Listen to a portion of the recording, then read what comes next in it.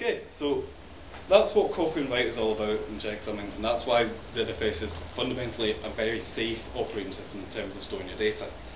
Now that's not very useful unless it's easy to use, right? Because let's face it, it's always a pain in the arse setting up partitions and stuff like that when you're installing an operating system. Thankfully ZFS fixes this as well. So if you've ever installed Linux on a system, that file system layout should look reasonably familiar to you. Normally what people will do is they'll set up a root partition, which will be a reasonable size so you can install your operating system onto that. You'll have a swap partition, which is used for the paging file, as opposed to Windows, which just stores it in a file. And then you've got your home directory, which is where you keep all your stuff. And generally you'd keep that in a separate partition, so if you blow away your operating system, you don't lose all of your data, which is kind of handy. Now, in a traditional file system, what you do is you split that up into partitions. So there's partition 1, partition 2, partition 3, and then you put the file systems in then, yeah? That means that at install time, you have to say, right, okay, I want a 1 gig swap partition, and I want a 16 gig root partition, and all that stuff. You have to know in advance how big those file systems are going to be. And if you then find yourself in the unfortunate situation of having to change the size of those partitions, you've got a problem, because then you have to use partition resizing tools, and they're never quite guaranteed to work without screwing something up.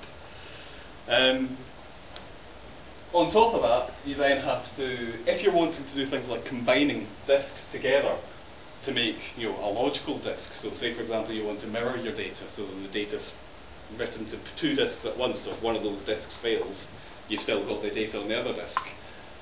What you'd normally use is a hardware RAID controller for that, or even a software RAID implementation like LVM on Linux. Well, what that does is basically it takes those 2 disks and it sort of merges them together, does the magic stuff in the background, and then it sort of presents to the operating system this fake disk that's built up out of these smaller disks, the actual physical disks. And from the operating system's point of view, that's a bit of a problem, because it doesn't know anything about these disks anymore. All it sees is that mirror disk. So if one of these disks fails, the operating system doesn't even know unless you've got some sort of third-party tool that's been made by the hardware RAID manufacturer to tell you about that mirror failing.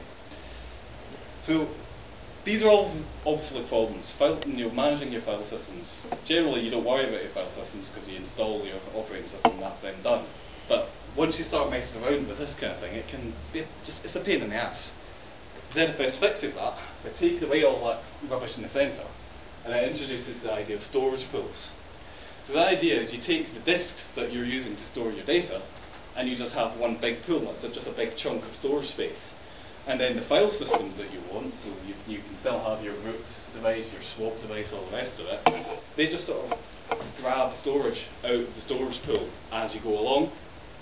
So that means that, if, say for example, you decide to go on a downloading rampage and you want to fill up the remaining space in your home directory with whatever kind of video files you might like, you can do that. What was that sniggering all about? I don't know what kind of video files you download. So you can do that quite happily with ZFS. You can just use the space wherever you need it. Now, that's all well and good until you run out of space, because obviously, disks are only so big, they can only store so much data. Now, in a traditional file system, you've got a folder on a file system and a disk. You fill that disk, you can't put anything more in that folder. ZFS actually allows you to just shove more disks in to the pool.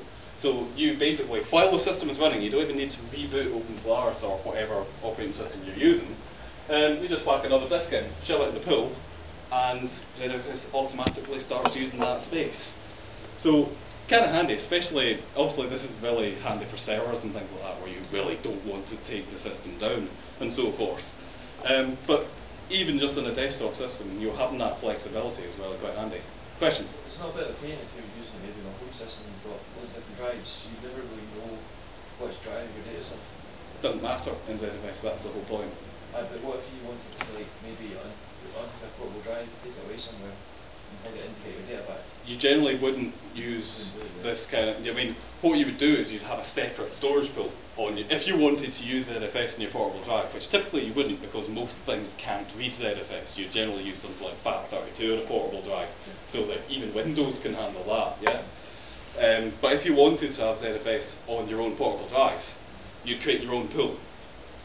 So that big pool blob there, you can have as many of them as you want. So quite often, for example, in a server situation, what you'll want to do is you'll have a mirrored root partition, so that if one of your disks fails, your operating system doesn't go away. But you'll maybe have something like a RAID 5 across your data pool, because you're less worried about that data going away. So what you do is you set up a mirror pool for your root partition, and you set up a RAID 5 pool for your data partition.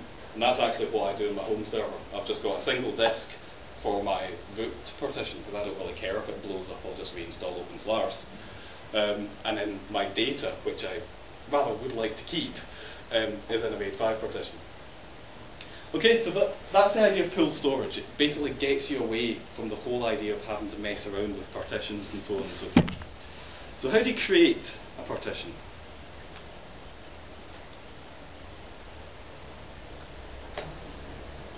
Sorry, how do you create a pool? Okay, so this is the OpenSLARS system that I demoed last week. Yeah. What I've done is I've actually added in some more disks. And what I'm going to do is use pfexec to run that as an administrator, so I actually get access to the disks. And what you can see is I've got my C3D0 is the name of the disk that my root partition is installed on. And then you can see I've got a bunch of virtual hard disks that I'm using in VirtualBox, which each are 2 gigs in size. It doesn't really matter, but this is how you would see your normal disks. And if I do a zpool list command, that shows me the pools that I've currently got. So I've got rpool, which is, oh, that's interesting. I don't have the full screen. I don't have the full screen.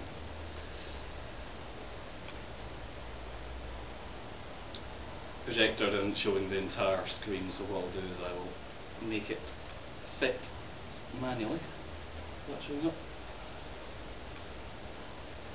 That's better. Okay, so I've got this pool called rpool, which is the default pool that ZFS has already created for my storage. And if I do a little status on that, I can see what disks it's built up of. And you can see it's built off C3D0, which is the disk that I flagged up there. Now, let's say we wanted to use all of those other disks to make another pool. So let's say, I don't know, well, first thing I'll have to do is become root, because obviously I'm doing an administrative task. So now that I've become root, it's actually very, very easy to create a pool in ZFS. It's one command. So zpool, I'm managing ZFS pools. I'm going to create a pool, give it a name, let's call it data, and then you say either the name of a disk if you just want a basic pool on one disk, or you can say a special keyword to create a RAID implementation. So what I'm going to do is I'm going to create a mirror. So that means that the data is written to 2 drives at once. And what I'll do is I'll use C5T0D0 and C5T1D0, which is just the SLARS code names for 2 of my VirtualBox disks. Yeah. It goes off, looks at the disks. That's it, done. That's me created my storage pool. Yeah. So now if I do zpool list, there we go. I've now got a second pool, 2 gigs in size, because you only get 1 disk's worth of usable space because you're writing the same data to both disks because it's a mirror, and it's there. And if I now do, I can just start writing to that automatically, because ZFS automatically creates a file system in that pool. And if I do, you know, a df in /data, that shows me, there we go, 2 gigs available. So say I want to add some more storage to that. Again, nice and easy. Zpool add data mirror C5T2 D0 and C5T3 D0. Goes off, looks at disks, makes a file system, and suddenly I've got more space in my file system. Yeah, so that's how easy it is. Obviously, you have to physically put the disks into the server, which is maybe a little bit more complicated. But you know, you want some extra space. That's all you need to do. which is brilliant for me because that means that when I finally run out of space on a server, I don't have to mess around with rearranging where all my files are kept. Okay, so that's how to create a storage pool in ZFS.